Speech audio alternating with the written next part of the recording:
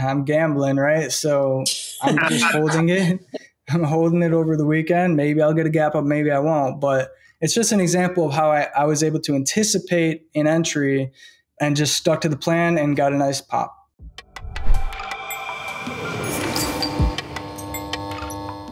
I'd like to kind of go over this trade because this was like a really, what I would consider like a very like well executed trade that you did. Could you maybe kind of like walk us through your thought process on this one? Okay, just load it up. This is OPGN, right? Yeah. Yeah, sure. So let's see. It would be easier for me if I could share my screen. Yeah. Okay, so we got share screen. We need like an IT department here for these. I don't know what I'm doing. Let's see. This one. Oh, perfect. All right. Did it work? Man, I haven't seen stocks to trade for so long. It's so clean. Yeah. Stocks to trade, I've stuck with this platform since the very beginning, but I am bummed that they got rid of their Twitter scanner, I think it was called. Yep. Dude, that was great. I miss it. Yeah, I wish. especially for long. That has to be huge.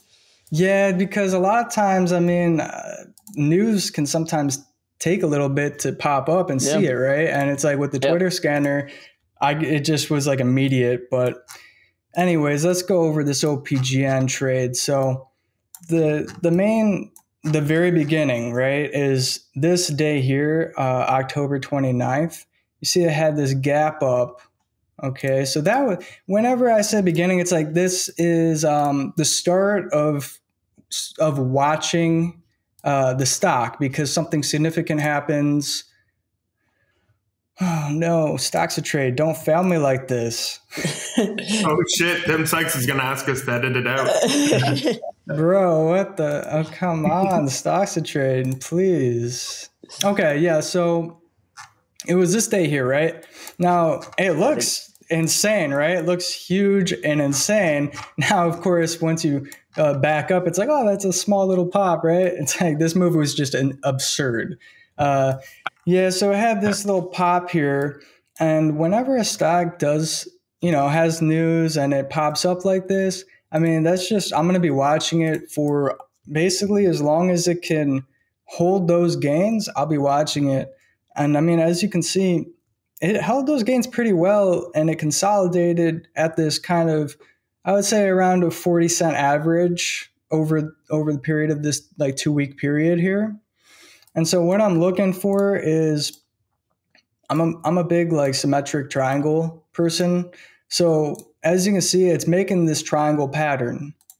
And what I've noticed recently is these really kind of low price stocks, they are popping and then days later or even weeks later, they're having these secondary moves where they'll test the highs and potentially break out over this original move. But the reason why I'm watching it again is because just the fact that it had this initial pop here, that is why I am aware of it and watching it. And then on this day here, funny thing about this day, let me see here. So now I got to change my view a bit, but I actually bought like 75,000 shares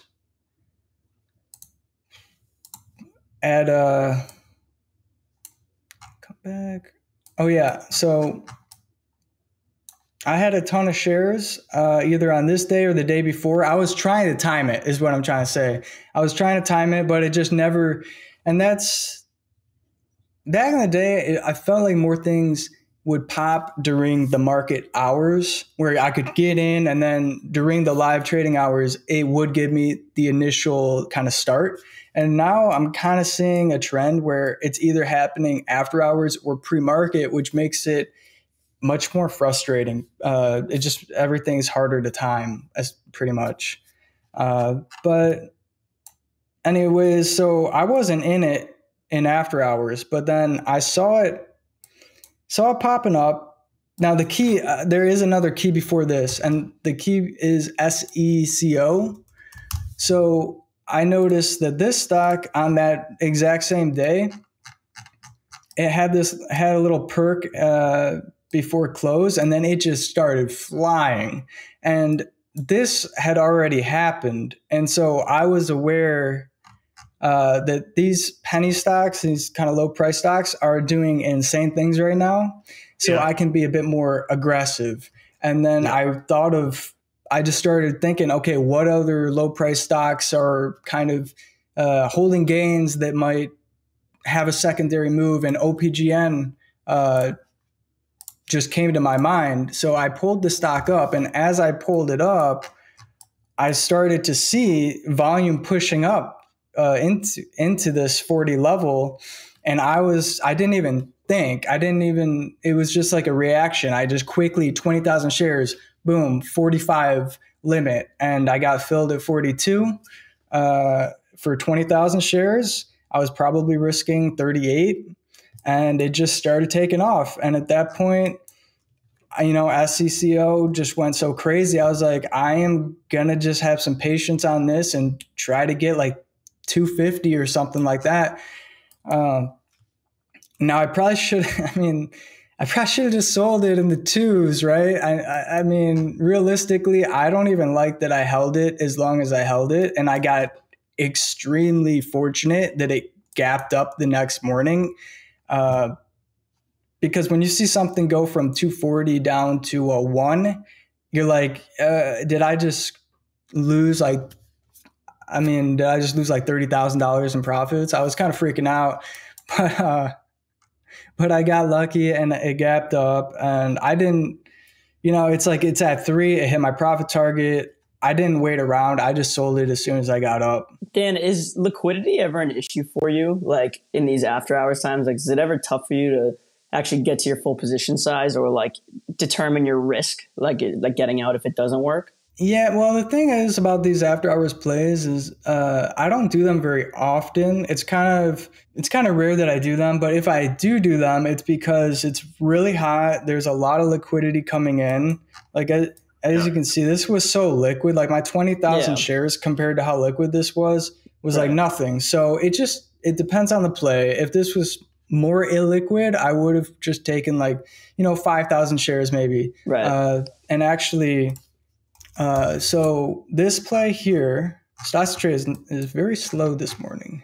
So LMFA. So if you look at this, it kind of fits my criteria of it is a big former runner and it is down a ton.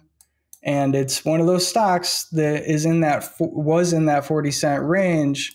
And for whatever reason, just all these low price stocks are just having bounces. What I saw was this. If I can find some consolidation where it's starting to, I think this is actually more of a channel, really. It's not really symmetric. It's more like a descending channel, but it's horizontal. It's found support. And my thought process was it could break out of that and become another big gapper, another big runner. So this is an example of a play where I anticipated it. I bought 25,000 shares at 46. I did get some movement up, and my plan was to just risk 40. And I'm still in it now, so it had some nice volume come in. Debatably, I could have locked it up, in the 70s for like $8,000, but I'm gambling, right? So I'm just holding it. I'm holding it over the weekend. Maybe I'll get a gap up, maybe I won't. But it's just an example of how I was able to anticipate an entry and just stuck to the plan and got a nice pop. Makes sense. I think the big thing to understand here, Dan, is that you first noticed that SECO, low price stock, 40-cent stock, start to go crazy. Then immediately what came to your mind was, all right, because this theme of penny stocks of 40 cents are running like crazy, I'm going to look around to find the same type of theme that the chart pattern is setting up properly. So I think that's something that's really key, is that you wait for that sector or that theme to come into play. And then once that theme confirms, that's when you start looking for all these other plays, correct? Yeah, for sure. And actually, the reason why SCCO ran like that is probably because of TPST. So this was really the big runner that started everything as far as a lot more momentum. You know, once people saw this, they got hungry for some more plays like that. And this was a great one.